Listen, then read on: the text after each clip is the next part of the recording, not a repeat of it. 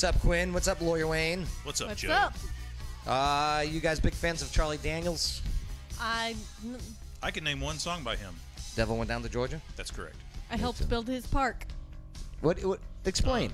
All right, Charlie Daniels Park, which he funded, is located about, I don't know, a quarter of a mile from my old high school, and it was being built while I was in high school, and our criminal justice teacher took us over there for a few classes to volunteer, putting varnish on the wood and stuff like that when it was being built, because it was being built as a community effort. Is there a Charlie Daniels statue?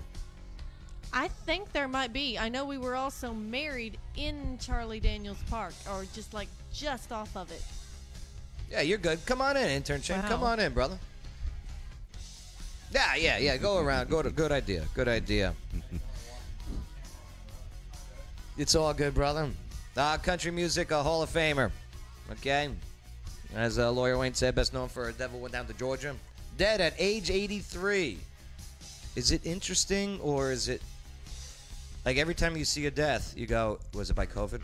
Yeah. Right? Every That's celebrity. what I asked first. Right? Mm-hmm. Like, that's almost a given now. Right. Like, there was a Broadway guy that died of COVID.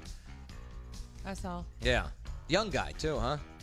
Probably from being on a respirator. Yeah. Don't do the respirator. And lay in your belly. Yeah, so, Isn't it so bizarre that he died on your anniversary and you got married at his park? Yeah, that's what I thought when I heard. Sorry. I didn't even put that together. Touche. Okay. All right, anyway. What else? I don't know, suffering a stroke. That's got to be a sucky way to go, huh? Mm-hmm. Yeah, so, he suffered what was described as a mild stroke in January 2010.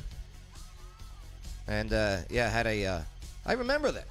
He performed Rivers and Spires. He did. Mm-hmm. Yeah, right after that stroke. Right. Right before we deployed that year, 2010. Yes, Rivers and Spires. Mm-hmm. That used to happen here. They need to bring that back. It was great. Yeah. It was so great. That was April, and April every year, Rivers and Spires. They need to bring it back. We'll talk to Joe Pitts about that. Mm-hmm. Mm-hmm. Yeah, so, the doctors determined that the cause of death was a hemorrhage. Hemorrhage stroke. Damn. Yeah, he wasn't doing well. Yep.